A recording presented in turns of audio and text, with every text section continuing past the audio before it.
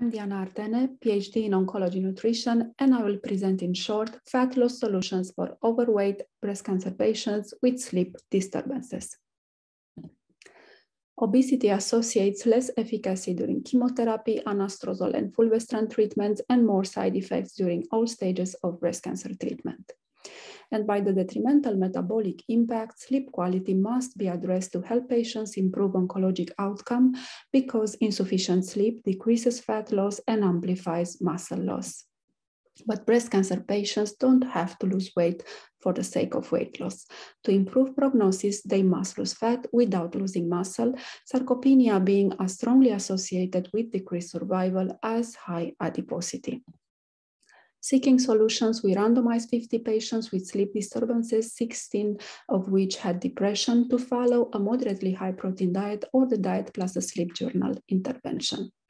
Patients ate only when hungry, foods naturally high in protein, calcium, omega-3 fatty acids, pre and probiotics, and half were asked to write a 7-day sleep journal.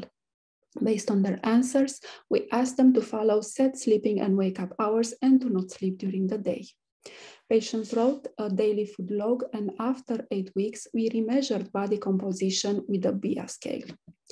In 2 months, diet group lost 2.3 body fat and 0.7% visceral fat, while the diet plus sleep journal group lost 2.1 body fat and 0.8% visceral fat, both with no muscle loss based on the higher protein intake in consensus with SPEN guidelines. There was no fat loss difference between patients with or without depression in the diet group, but depressive patients in the diet plus sleep journal group obtained no statistically significant results, neither for weight loss nor for fat loss. And besides the overtiring effect of the sleep journal intervention, this might happen for 3 reasons.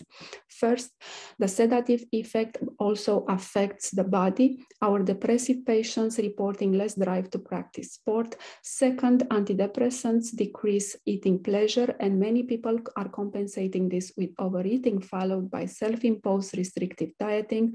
And third, depression itself is tied up with leptin resistance, increasing cravings, and decreasing satiety, which can lead to episodes of emotional eating. In conclusion, breast cancer patients with sleep disturbances can lose weight, but physical exercise and psychologic support are very important in patients with depression. So let's keep in mind that breast cancer treatment is a team sport. Thank you.